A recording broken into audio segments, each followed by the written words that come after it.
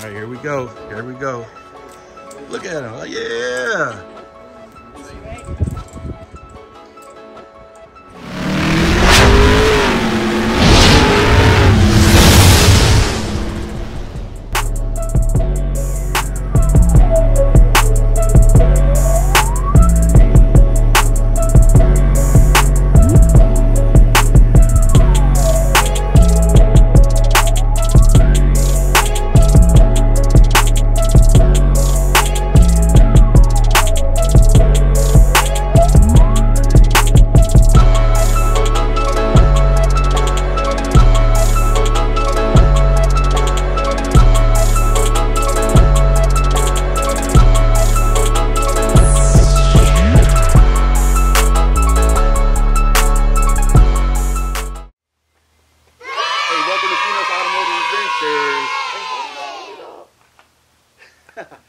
Hey, Peanut's a little nervous, y'all. He be all right. He be all right. But, hey, on today's episode, we got Mr. Isaiah Salter today, and he's going to talk about his race quad with us.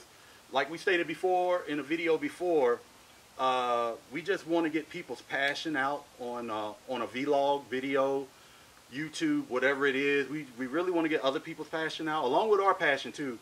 But before we get into today's video, let's give an official shout out to our official sponsor, graphicsbotva.com. It's right there.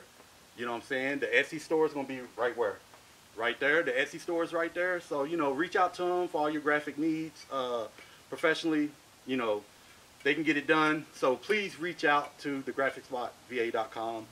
And let's get into today's video. Who we have here today is Mr. Salter. And he's going to give us a little interview about his passion, which is racing quads.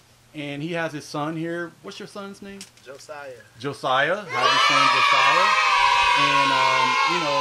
And, I asked for people to reach out to me through social media. And he's like, well, he was the first one to reach out to us. And we appreciate that sincerely. We really do. No problem. Because we really want to get people's passions out, especially when it comes to stuff like this. And I'm not gonna call it stuff. I call it money. When I'm sitting there, I'm looking at money because of don't nothing look cheap on that thing, you know. And I need to quit calling it a thing. It's a quad. It's a quad. You know what I'm saying? Yeah. And you got it stretched, and you know you got these carburetors on it. Yes, sir. You know, I can tell you got to start it up with a starter. Yes, sir. Is that what that nut is yes, on the sir. side? Yes, sir. It takes a starter gun. So it takes a starter gun. So, you know, I don't know what I'm looking at, but I kind of can assume what I'm looking at. But my first thing is, go ahead and give us an introduction of yourself. You know, where you from, your sponsors, anything you want to talk about. Give us a little intro. Of course, he told y'all I'm Isaiah. They call me FullSend Zay or Zay. Like you said, I got my son Josiah with me. I've been drag racing for about, I say since 2011 is when I actually started and got introduced to it. My homeboy Tony Swan, shout out to him. He took me to Slades Park, and after then I was hooked. You know, that I brought me a CR250, and I've been going since then. My sponsors, as of right now, I don't have sponsors that I can speak on at the second, but I do have two people that I can consider my sponsors. My boy Brandon, who he's building a dirt bike for me to ride right now. My boy Dwayne Crump, he's also building a bike for me to ride this season as well. Those would be the two people I could consider a sponsor that I can speak on as of right now. All right. I got one question for you. Slades still open? Slades is not open anymore. Is that the one that was in Surrey? Yes. Okay, okay. They shut it down to make a solar farm. Really? Yep, they sold out to make a solar farm. Okay, okay. Because I do remember that Slades and people going up there riding, and they had like what, some type of dunes up there? It was a trail park with the drag strip right in the middle of the trail park, and you're talking about a crowd. That was the place to be back then. Okay. That was the place to be. Okay. Friday through Sunday. All right. My next question for you is: do you do dirt and asphalt both? I mainly do dirt. I have done asphalt on the dirt bike a couple times. wouldn't mind doing it again, but as of right now, I'm mainly in the dirt. I do want to probably sometime this year, hopefully venture out and try the asphalt 1 or 2 times. Okay, okay. And when you talking about asphalt, you talking about taking it to the drag strip, or y'all got like a secret Mexico? When I say asphalt, I just drag strip, okay, Mexico, wherever I can, you know, get it down. Okay, okay, yeah. I got you. And little man right here, little man, are you ready to race?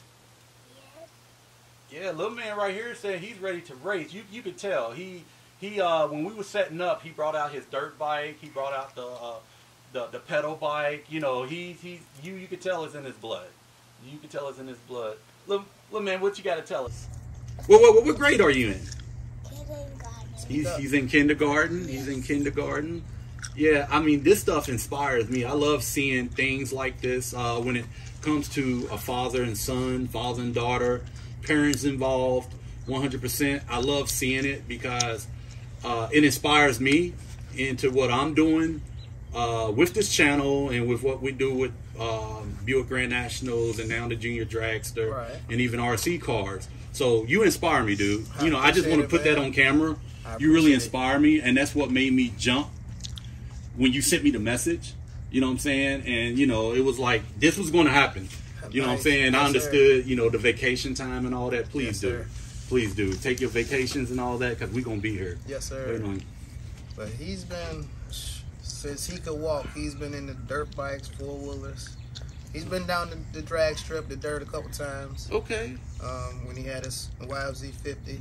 But he outgrew that a little quick, and it was a little too slow for him. So that YZ50 is smaller than that one right there? The YZ50 is a 4-wheeler. Oh, it's a 4-wheeler. Yeah. I thought it was a dirt bike. Yeah, no, it's 4-wheeler. Okay. So now we transitioned him over to the 2-wheel side. And okay. we're going to try him out. He seems to do pretty good on his balance. So bike. did you start out on dirt bikes first or 4-wheelers? I started off on dirt bikes. Okay. And then I eventually veered over to 4-wheelers. I don't even know how I got to riding 4-wheelers. Okay. I went and got me a YZ 450. I think that was the first 4-wheeler I actually raced on. Okay.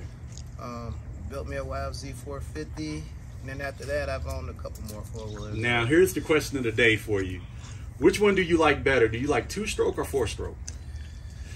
That's a tough one. See, that's a tough I knew one. it. I knew it. It's something about that raw power of the 2-stroke, though. Okay. Well, in a 2-stroke, the power band is high, right? Yeah. Like it just, and depending on how they built it, they probably got the power valve removed and all that good stuff. And wide open. Got power you. straight from the head of the throttle. Got you. That's where you get them. I went out. What was that farm? I went out a couple of years ago. You guys was racing at that farm, out off Route 10. County line. Yeah, and I was amazed at the rooster tails that these things be throwing, man. When I'm talking about the dirt, don't stand behind it. Yeah, I was amazed at it. Behind it. I mean, I know I'm behind the camera, but the rooster tail was coming up to the gutter of the garage right here. Yeah. You know, I went out there twice. Peanut, do you remember us going out there? Yeah. To that farm, and they was out there racing the quads and the dirt bikes? That was actually my boy Gerard Wooden's farm. Okay. Yep, we made that track out there, and it started off as just a little test spot. The boy I ride for now, the other bench, that's how we got together. We started racing off in the streets, racing each other in the streets on the bikes, and then we went to the dirt, and we made that little track in the field, and then that's when County Line evolved. Also, before we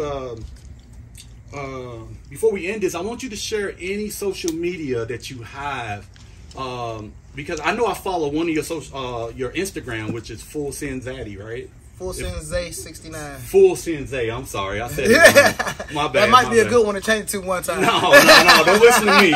Don't listen to me.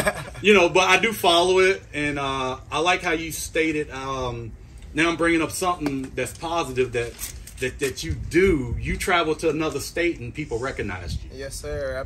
I try to get in and go wherever I can, when I can, you know. Yeah. But my social media platforms, TikTok, you can find me at FullSend Instagram, same FullSend 69. Facebook, Isaiah Salter. I believe that's all the socials that I have and post on as of right now. All right, Team Run It. We're gonna go ahead and cut it. We're not gonna cut it. We're gonna allow Mr. Salter to show us some things about his quad right here, but we're going to use a different camera for that. So so give us a couple of minutes. Not even a couple of minutes. Give us like 5 seconds. We got my Yamaha Banshee. Started off as a 350. Now it's a 421. Call it a 468. 4-mil crank. 68mm pistons in it. It's extended 10 inches out the back. Over stock length. We got a nice lockout in there. Hey, when you say lockout, what is that? The lockup. Oh, it's the clutch. It's the type of clutch that's inside. That Oh. allows you to do some fine tuning on the clutch. Okay. On the arms. So when you say fine tuning, like on the launch or Correct. yeah. The launch and the shift points. You can how it shifts in the etc. Okay. 10-inch arm on the back. Hey, is that a custom arm? It is custom. I can tell. I forgot When he's talking about exactly who I got it from. Yeah, that arm right there. It looks sturdy though. I ain't gonna lie to you. That thing looks strong. Chrome Ollie. Oh yeah, it's strong. You said enough right there. Chrome Ollie, that's enough. Everything is stock material on the bike other than the Chrome Ollie swing arm and the tie rods. Now my next question for you. Sometimes I think I saw a video or two or maybe a picture of you not running it with the seat on. Oh, yes. Yeah. You know, I'm like, man, they run it without the seat? Yeah, I had a wild hair up my butt, and I tried it without the seat, and I had a seat pan on it, which I knew really wasn't going to go well, being as the seat pan was positioned all the way on the back of the swing, all the way back here, so all my weight back there. Didn't have the right clutch setup. I knew it wasn't going to go right. Should have had a wheelie bar on the back. Ah. I'm a wild guy, so I said I'm going to see what it's going to do. I knew it was going to try to backflip me, but I did it anyway. So you guys still would run a wheelie bar even in dirt? Yeah. Really? Yeah. Okay, I'm learning. Hey, I'm learning. You teaching me. I don't like the wheelie bars. I'm part of the no bar scene. Okay. I don't like the bars, but I will run a bar. Okay. If I ever got the chance to. But for right now, all no bar game.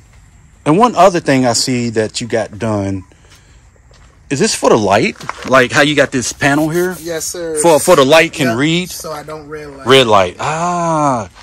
Because see, Peanut, on your junior dragster, they sell something like that to where the wheels, because these are similar to what's on his junior dragster, these wheels. Yep.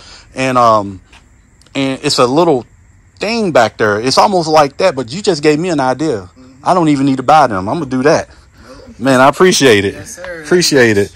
Man, we try to save as much money as we can over here with these bikes. Got you, man.